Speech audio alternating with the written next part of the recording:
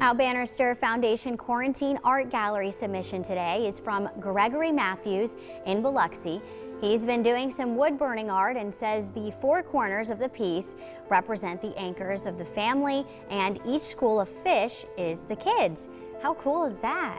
Yeah, really nice. Yeah, thanks. Yeah, this is something new that we're starting to do. I believe this morning we're kicking that off with the Bannister Foundation. Bannister Foundation, they do a lot of good. As a matter of fact, they sponsor our bus stop forecast when, when the bus is running, that is. Yeah, how cool is that? So if you would like to share your original artwork with us on News 25 today, you can visit our Bannister Foundation Virtual Art Gallery on WXXV25.com and upload your photo today. Can't wait to see more of these.